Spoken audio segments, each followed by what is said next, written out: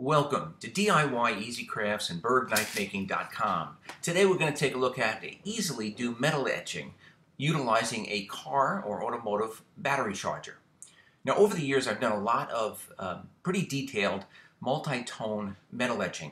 All of the etching that I do, or the majority, is electro etching. But on today's video we're just going to look at the very basics. Single tone, easy, very easy to do. Metal etching, it's used most often on knife blades. So anyway, you got to start with a relief, and I use self-adhesive vinyl. I cut out that vinyl on a vinyl cutting machine called a Silhouette Cameo, but you could certainly cut out vinyl by hand. Any small pieces in the design that I've imported, I kind of connect so that they become a larger piece, and therefore less likely to fall off, lose adhesion and fall off. If for some reason you don't want to use self-adhesive vinyl, I mean, people tell me you could use nail polish or paint, but the self-adhesive vinyl is pretty inexpensive, and I really found that it works the best. And these vinyl cutting machines are not expensive at all, and they really cut out some very detailed reliefs. Anyway, getting that vinyl onto the blank, I use a clear transfer film. This is really just clear contact paper from the local hardware store. I use a credit card to make sure it's completely adhered to that vinyl, and then I just remove the back of the vinyl. So the vinyl is now sticky, and I'm going to put this exactly where I want that logo or that design on the blade. I prepped the blade with an alcohol wipe just to get off any grease, and you really have one shot at this. You line it up with your registration marks,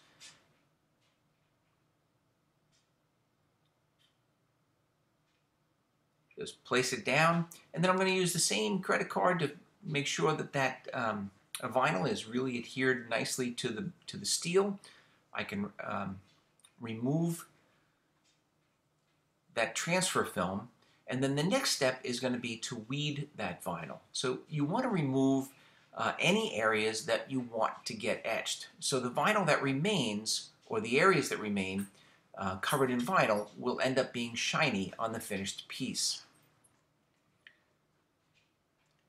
I like to use these 90-degree tweezers. They just make it a little bit easier to grab the vinyl and pull it off. You can also use a little razor knife to get the vinyl started.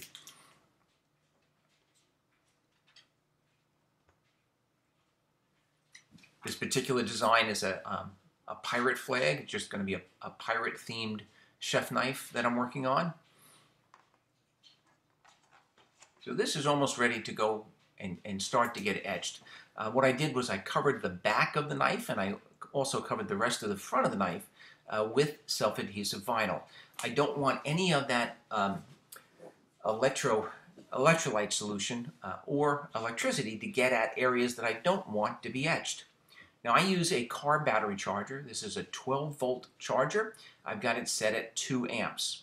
But you could certainly go out and buy an etching machine if you wanted to. Any power source that can deliver that same 12-volt 2 amps should work the same.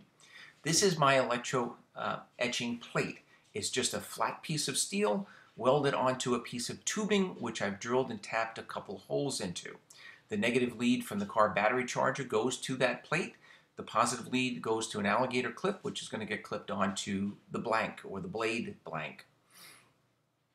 I wrap that electro etching plate with gauze. This is a gauze wrap called Curlex, and whatever texture of the cloth that you use, whether it be gauze or whether it be a material of some sort, that woven design is what's going to get transferred onto the blade during the etching. Now you need an electrolyte solution. So for stainless steel, I use white wine vinegar and salt. If I was going to be etching high carbon steel, I would use warm water and salt. For stainless steel, I electro etch after heat treating, and for high carbon, I do exactly the opposite. I etch prior to heat treating. I just find I get a darker end result that way. With the stainless, it doesn't make any difference, so I do it after. Then I turn the charger on and I apply that electroplate to the area that I want etched. Now I'll do this in 10 to 20 second increments. I don't want that vinyl to get overheated, the blade to get overheated, and that vinyl to lose its self-adhesion. Note that I've got the blade suspended on 2 small pieces of wood. That's just so that this piece doesn't end up sitting in a puddle of electrolyte solution. You know, my fear is always I don't want unwanted etching on the back side or on another spot on the blade. So I'll apply that gauze wrapped electroplate to my workpiece for 20 seconds at a time, and then after every minute I'll actually cool that blade in water just to cool down the temperature of the blade itself. I etch for a total of about 3 to 4 minutes depending on how deep I want the etch to be. Usually 3 to 4 minutes will suffice. It'll give me a nice deep etch that you can actually catch your fingernail on. So just to reiterate that, I only etch for about 20 seconds at a time.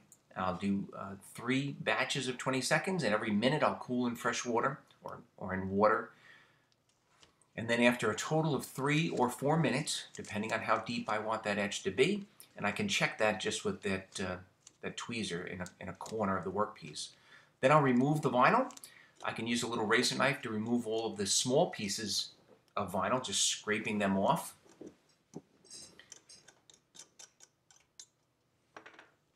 And then I'll clean that up with a little bit of sandpaper. I'm using an 800 grit here. Give it a quick rub down. And it's not really until you clean it up with the sandpaper that you actually get a look at the end result. So this is just a very simple way of adding some designs onto your knife blanks, or really almost any metal object. Can really enhance the blade, and it's as I said before, a very simple process. I hope you enjoyed the video. If you did, I ask that you please give it a thumbs up and subscribe to this YouTube channel. Stay tuned for an upcoming video. I've got some really cool looking scales or handles that I'm trying to make up to go along with this pirate-themed chef knife. Anyway, I'd like to give you an invite to join us on our Facebook group, Knives and Knife Making. And if you're interested in making your own knives, check out the book that Jason Northgard and I put out about 1.5 years ago called Introduction to Knife Making, and that can be found on Amazon.com. If you'd like to see some of my other creations, my website is www.bergknifemaking.com. Thank you very much.